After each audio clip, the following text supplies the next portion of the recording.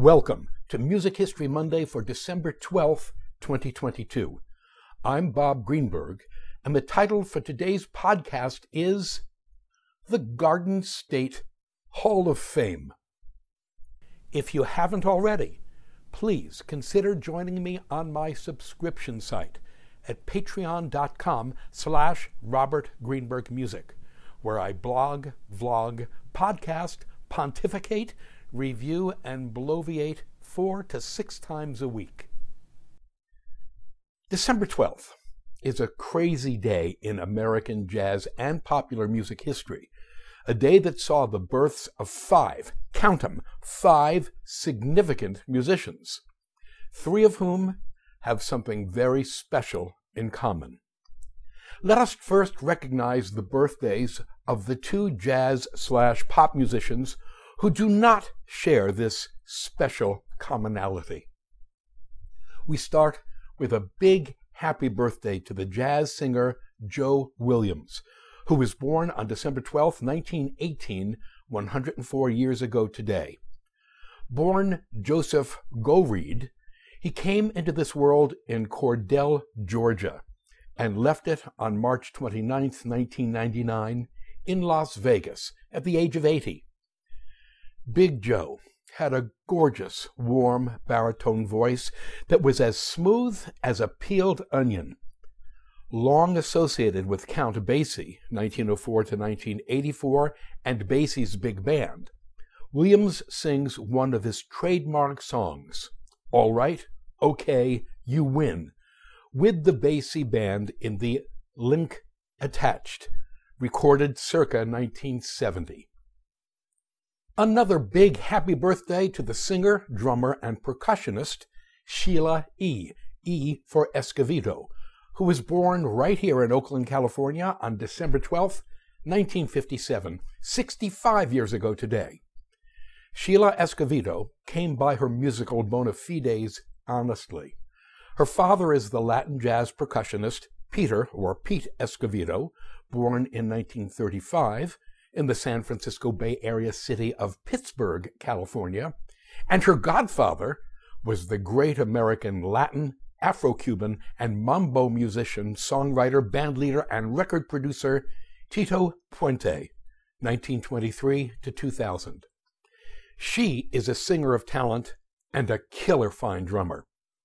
The Link Attached dates to 1987, with Sheila E. playing a knockout drum solo with her frequent collaborator, Prince. And now 3 more birthday babies, all with something special in common beyond the shared date of their births, and that is their roots, or ruts, as it might be locally pronounced, in the great Garden State of New Jersey. In reverse chronology, starting with the most recent birth, we begin by wishing a killer happy birthday to the magnificent Dionne Warwick, born Warwick, who came into this world on December 12, 1940, 82 years ago today, in the burgh of East Orange in Essex County in northern New Jersey, just northwest of Newark. Maestra Warwick is the second most charted female vocalist during the so-called rock era, 1955 to 1999, second only to Aretha Franklin, selling more than 100 million records worldwide. Among the trophies in her living room are 6 Grammy Awards. Trained at the Hart School of Music at the University of Hartford, Connecticut, there was nothing Warwick could not sing: gospel, soul, rhythm and blues, pop, rock, and jazz. Warwick had a particularly close working relationship with the songwriters Burt Bacharach, composer, born 1928, and Hal David, lyricist, 1921 to 2012. The list of songs they made famous together is just astonishing. 39 consecutive chart hits, including Walk On By, I Say a Little Prayer, Trains and Boats and Planes, Do You Know the Way to San Jose? Reach Out For Me, The Windows of the World, You'll Never Get to Heaven, Alfie, Promises, Promises, I'll Never Fall in Love Again, and Raindrops Keep Falling on My Head. Wow, just wow. The attached link comes from the Glen Campbell Music Show, circa 1982. It features a medley of Burt Bacharach songs as performed by Bacharach on the piano, Dionne Warwick, and Glen Campbell, 1936 to 2017. More birthday wishes to another Jersey girl. On December 12, 1937, 85 years ago today, the singer and actress Connie Francis, born Conchetta Rosa Maria Franconero, came into this world in Newark, New Jersey. She was the top charting female vocalist of the late 1950s and early 1960s, the first woman in history to reach #1 on Billboard's Hot 100 chart, and that was in 1960. OMG, how the young New Jersey-raised me had a thing for Connie Francis. She was sultry and beautiful, a New Jersey Italian princess. And I'm not ashamed to admit that I long for her to this day, though that would be the 1960s edition of Ms. Francis. In the link attached, Francis performs her signature song, Where the Boys Are, on The Ed Sullivan Show on June 23, 1963. Finally, we come to today's ultimate New Jersey birthday baby, the man who put Hoboken, New Jersey on the international map, the singular Francis Albert Frank Sinatra, who was born on December 12, 1915, 107 years ago today, in an upstairs tenement at 415 Monroe Street there in Hoboken. He died in Los Angeles on May 14, 1998, at the age of 82. Frank Sinatra. Growing up when and where and in the house that I did in South Jersey in the 1950s and 1960s, Frank Sinatra was a god, a family deity. What Joan Sutherland was for my father, so Francis Albert Sinatra was for my stepmother. She had been born in 1928 and passed away in 2010. For her, Sinatra was her youth reactivated, her cultural bedrock, her existential heartthrob. And she was not alone. Oh no. Frank Sinatra was inducted into the New Jersey Hall of Fame. Right, who knew? In 2008, in its inaugural year. That initial class was pretty impressive. More on that in a bit. Here is the statement from the New Jersey Hall of Fame website honoring the chairman of the board, his very self. Quote, born in Hoboken in 1915, Francis Albert Sinatra became one of New Jersey's best-known celebrities. Singing on radio, records, film, television, and concert stages the world over, Old Blue Eyes brought style, sophistication, and unprecedented attention to the finest standards in the great American songbook. And it all began with a 4-cent ferry ride from New Jersey to New York City. Sinatra is considered by many as the finest male popular song vocalist of all time, but his list of accomplishments goes well beyond that. An entertainer for 6 decades, Sinatra's achievements earned him 3 Oscars, 2 Golden Globes, 10 personal Grammys, and a total of 21, including those for his albums, an Emmy, a Cecil B. DeMille Award, a Peabody, and he was recognized as a Kennedy Center honoree in 1983. These are only a sampling of the awards and honors that suggest the prominence of this New Jersey native son achieved in music, film, television, and business. A generous charitable contributor, he was the recipient of the prestigious Jean Hersholt Humanitarian Award by the Motion Picture Society of America in 1971. The Hoboken Post Office was renamed in his honor in 2002. He was and remains the single most influential vocalist in the history of American popular music. Unquote. It's a lovely statement. However, I must inform you that I had to edit the statement because the original version on the New Jersey Hall of Fame website contained, as best as I could tell, 10 typos. Can you find more typos than I did? That original statement is linked should you choose to try. I suppose we should all be grateful that the website statement celebrating Sinatra does not contain such charming New Jersey colloquialisms as "these," meaning these, "dem," meaning them, or "those," meaning those, or such phrases as "you understand what I'm saying," or "do you's got a problem with that," or "get out of here," or any appearance of the exclamation, "Yo!" For the record, Dionne Warwick was inducted into the New Jersey Hall of Fame in 2013, and Connie Francis in 2016.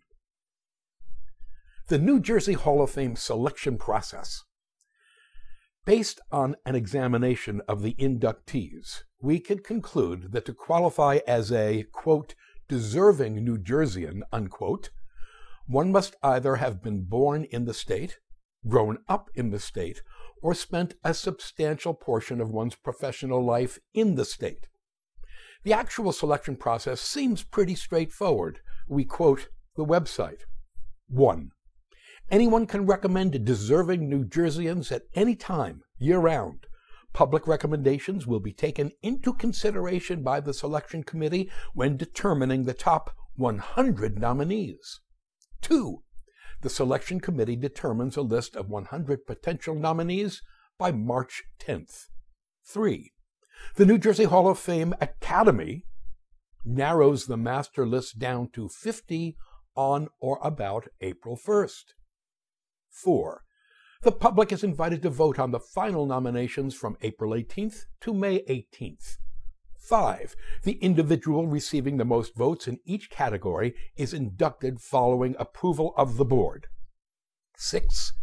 The board will then deliberate to determine who else should be inducted for that given year. 7. Voting closes and inductees are announced on or before June 30th.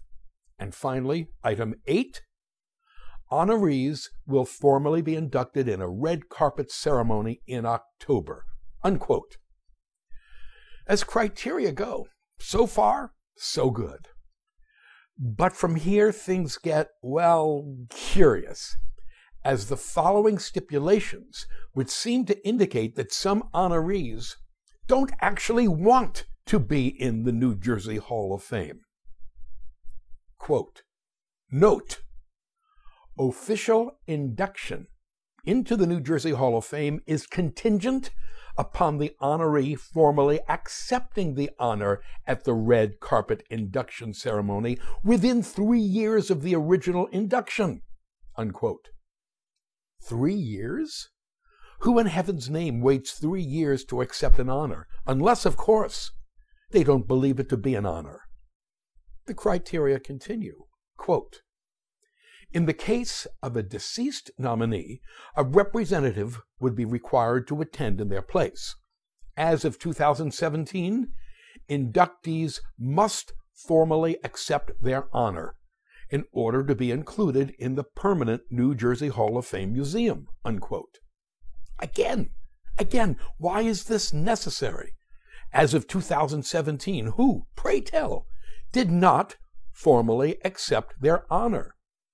Finally, quote, the board reserves the right to remove an inductee who it no longer deems worthy of the honor, unquote. Huh? How is someone deemed no longer worthy of an honor that was given in honor of previous accomplishments? If someone was worthy in the first place, what would suddenly make them unworthy? What could possibly get someone kicked out of the New Jersey Hall of Fame? Perhaps, the discovery that Joyce Carol Oates, class of 2012, uses a ghostwriter? The revelation that Danny DeVito, class of 2010, is actually 6'2"? The realization that Alexander Hamilton, class of 2021, had almost nothing to do with New Jersey beyond marching through it during his Revolutionary wartime service and having been killed in a duel with Aaron Burr on the Weehawken dueling grounds across the Hudson River from Manhattan? Can someone please explain this removal proviso to me? Back, finally, to the inaugural class of 2008, of which Frank Sinatra was a most deserving member. The group inducted that year might properly be called the class of no-brainers. That's because New Jersey was formally named on June 24, 1664, and thus in 2008, the selection committee had 344 years of New Jersey history to choose from. That inaugural group consisted of Buzz Aldrin, Clara Barton, Yogi Berra, Bill Bradley, Thomas Edison, Albert Einstein, Malcolm Forbes, Robert Wood Johnson II, chairman of the board of Johnson & Johnson from 1938 to 1963, Vince Lombardi, Toni Morrison, General Norman Schwarzkopf, Frank Sinatra, Bruce Springsteen, Meryl Streep, and Harriet Tubman, whose Underground Railroad was headquartered in Cape May, New Jersey. It's a nice list. Hey, does any of you guys got a problem with these people? We perchance think not. Thank you. To sample and download one or all of my many courses on subjects musical produced by the Great Courses / The Teaching Company, please visit my website at robertgreenbergmusic.com.